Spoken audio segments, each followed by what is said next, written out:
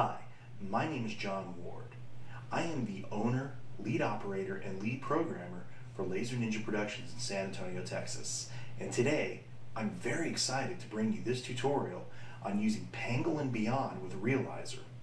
Realizzer has quickly become my go-to solution for visualizing laser graphics and laser atmospherics due to its ability to give close approximations of what the lasers will look like in real life. In addition, it has a very robust lighting fixture library and its ability to work with lighting desks such as the Grand MA, the Whole Hog, and CamSys allow for show synchronization and to troubleshoot and catch potential bugs or issues with the show before you ever get on site. In this tutorial, we will use a pre-provided model of the Tobin Center for the Performing Arts in San Antonio, Texas, add virtual laser projectors to the model, and enable the virtual laser to be controlled via Pangolin Beyond. In order to use the visualization option in Beyond, this will require a separate license from Pangolin.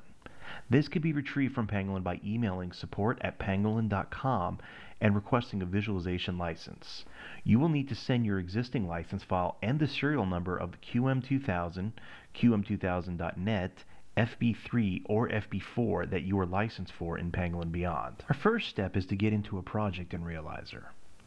When Realizzer is first started, it will open to the project screen. From the project screen, we have the options to create a new project, manage existing projects by right mouse clicking on them to bring up the context menus, and either deleting a project or clearing the recent projects list. For this tutorial, I will open my sample project, PLS. When the project is open, the 3D window will show us what our modeled 3D space looks like. From here, we can move around in 3D space using the icons in the top right corner. In addition, you can use a left mouse click to rotate around the screen, a right mouse click to move across the relative X and Y positions of the camera, or use the mouse scroll wheel to zoom in and out.